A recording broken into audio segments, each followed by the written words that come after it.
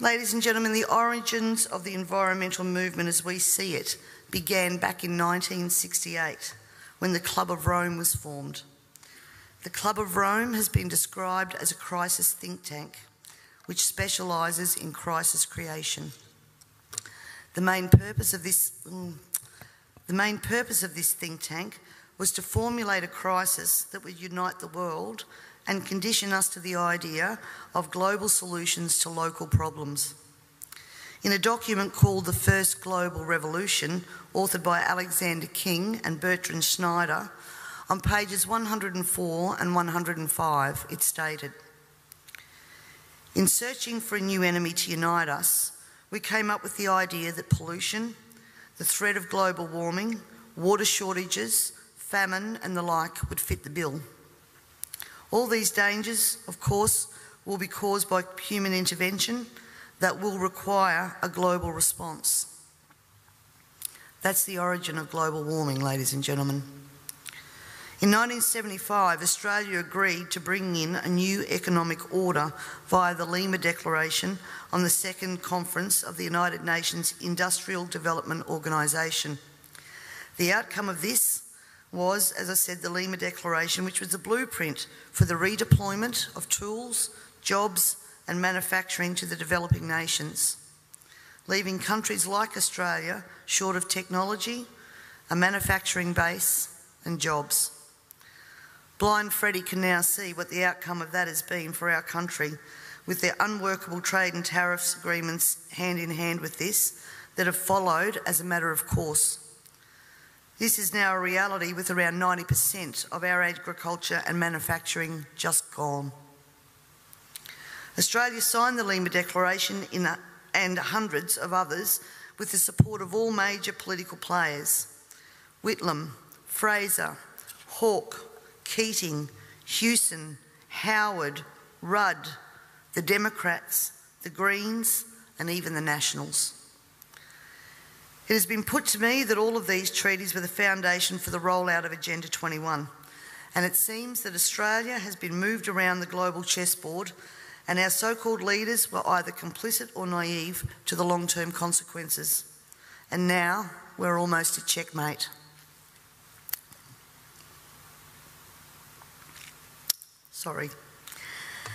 In 1992, former President of the United States, George Bush Sr. said, "Effective execution of Agenda 21 will require a profound reorientation of human society, unlike anything the world has ever experienced. A major shift in the priorities of both governments and individuals, and an unprecedented redeployment of human and financial resources. This shift will demand that a concern for the environmental consequences of every human action will be integrated into individual and collective decision-making at every level." Cutting through the code, I want everyone to consider what the words "profound reorientation of all human society" and "unprecedented redeployment of human and financial resources" actually means. For everyone here tonight not familiar with Agenda 21, I would suggest that this is the beginning of your learning curve, not the end. In 1992, Maurice Strong, Secretary-General of the UN Earth Summit and member of the Club of Rome, said, "It is clear that current lifestyles and consumption patterns of the affluent middle class, involving high meat intake, consumption of large amounts of frozen and convenience foods, use of fossil fuels, ownership of motor vehicles, small electrical appliances, home and workplace air conditioning, and suburban housing are not sustainable." Put those statements together with the previous one, and it must become clear that Agenda 21 is about controlling every aspect of our lives: how we eat, what we eat, how much we eat, how we move around, food production, the amount of food, and where we even live. Dixie Ray, former Washington State Governor and Assistant Secretary for Oceans and International Environmental and Scientific Affairs, stated, "Agenda 21 seeks to establish a mechanism for transferring the wealth from citizens to the third world. Fear of environmental crisis would be used to create a world government and UN central direction. From a report in the 1976 UN's Habitat I conference, land cannot be treated as an ordinary asset, controlled by individuals and subject to the pressures and inefficiencies of the market. Private land ownership is also a principal instrument of accumulation and concentration of wealth, therefore contributes to social injustice. In other words, ladies and gentlemen, if you work hard and you exercise good financial management and invest in property, you are contributing to social injustice. In a report from the President's Council on Sustainable Development, we need a new collaborative decision process that leads to better decisions, more rapid change, and more sensible use of human, natural and financial resources in achieving our goals. And at the same time, Harvey Reuven, Vice Chair of the Wildlands Project, says individual rights will have to take a back seat to the collective. J. Gary Lawrence, advisor to President Clinton's Council on Sustainable Development, participating in a UN advocated planning process would very likely bring out many of the conspiracy fixated groups and individuals in our society, and here we are. This segment of our society, who fear one world government and UN invasion, through which our individual freedoms will be stripped away, would actively work to defeat any elected official who joined the conspiracy by undertaking Agenda 21.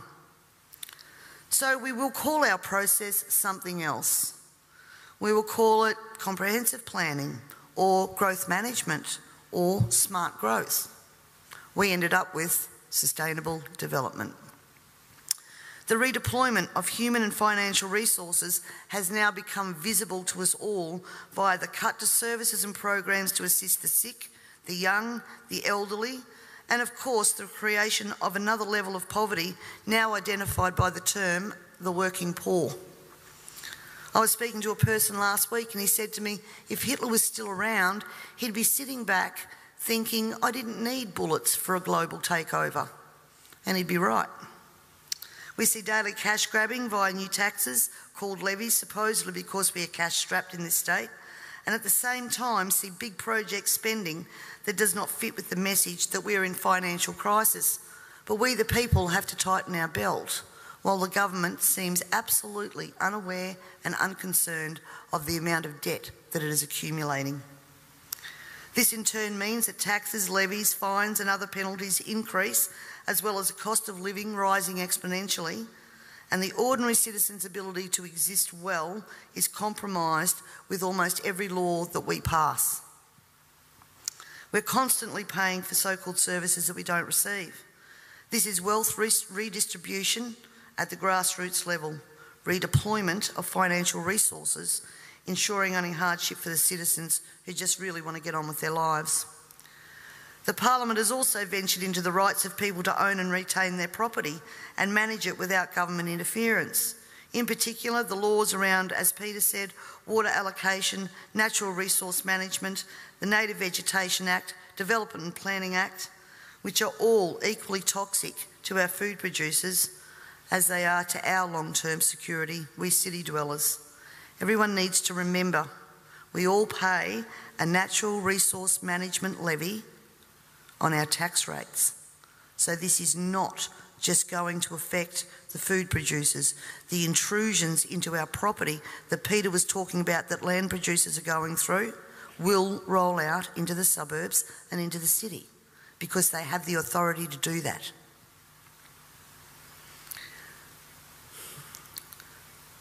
We all have already fiddled in Parliament with land titles of people in rural areas, and I'm talking about the Barossa and McLaren Vale legislation that passed.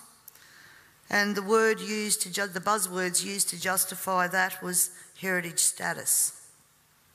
At the same time that our right to own and manage our land, have access to water, produce adequate food to ensure that our only option is not to consume often toxic and substandard food from places like China, This government has been working overtime to take away our rights to common law through many pieces of legislation. Common law is what guarantees us an ability to correct injustices. This coming year, I promise you, you will also hear debate over a number of pieces of legislation that will further erode our common law rights. And you have to get behind me on this, ladies and gentlemen, to stop this from going through. As Agenda 21 became more and more apparent to me, I began using the line in Parliament that government was now declaring war on its own citizens. And that goes back as far as 2008. This, of course, led me to being labelled a conspiracy theorist. But here we are now, openly talking about Agenda 21 and the ramifications we will see in a short period of time if this is not stopped in its tracks. Let me just say that I often hear we cannot stop what is happening. Two-party preferred system, vote Labor, vote Liberal, what does it matter? And in fact, that's probably true for the House of Assembly, because that's where government's formed. But ladies and gentlemen, here in South Australia we have the Legislative Council, the House of Review. And my friends, that is where the true power does lie. And the last thing that governments want you to understand is that no matter who is in power, the Legislative Council is there for checks and balances. And when the Legislative Council isn't overly influenced by the major parties, legislation can be blocked.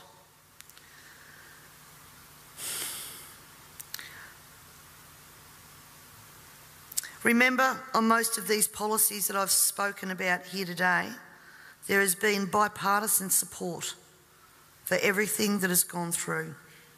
When the major parties join together, then the crossbenchers and minor parties, basically our vote is null and void. The way to avoid that is to make sure that when the major parties do join together, they don't have the numbers. For way too long now, we the people have been asleep at the wheel, and it is time to wake up and participate in the democratic process. And to do that, you need to understand the parliamentary and political system that you are trying to rein in. In 1972, the Club of Rome published the alarmist Limits to Growth document, warning of worldwide overpopulation, the need for sustainable development. This was the beginning of the slow process of social engineering and programming people to accept that the planet is struggling to sustain life. On the 8th of October 1973, the New York Times reported a quote from Ted Turner, also Club of Rome. The social experiment in China under Chairman Mao's leadership is one of the most important and successful in human history. In 1987, Mikhail Gorbachev, also a member of Club of Rome, said, "We are moving toward a new world order, the world of communism, and we shall never turn off that road." He also quoted in 1996 Monetary and Economic Review on page 5, "The environmental crisis will be the international disaster that will unlock the new world order, one world government." In 1992 came the Earth Summit, which produced the document called the Earth Charter. This document was co-written by Maurice Strong, long-time globalist, elitist, member of Club of Rome, and Mikhail Gorbachev. Both Strong and Gorbachev stated that it was hoped that this document would be adopted as the new 10 Commandments, with environmentalism as the new one world religion. Out of this summit came Agenda 21. Ted Turner, who was also a member of the Club of Rome, was quoted as saying in 1996, "The total population of 250 to 300 million people is ideal. That means a reduction of 95% from present levels would be even more ideal." Anyone who abhors the China one-child policy is simply a dum-dum. In 1998, the Baltimore Sun reported on July the 7th, most of Ted Turner's first donation to the UN of $22 million went to programs that seek to stall population. Another goal of the depopulation process is that the upcoming generation will submit to sterilisation to save Mother Earth.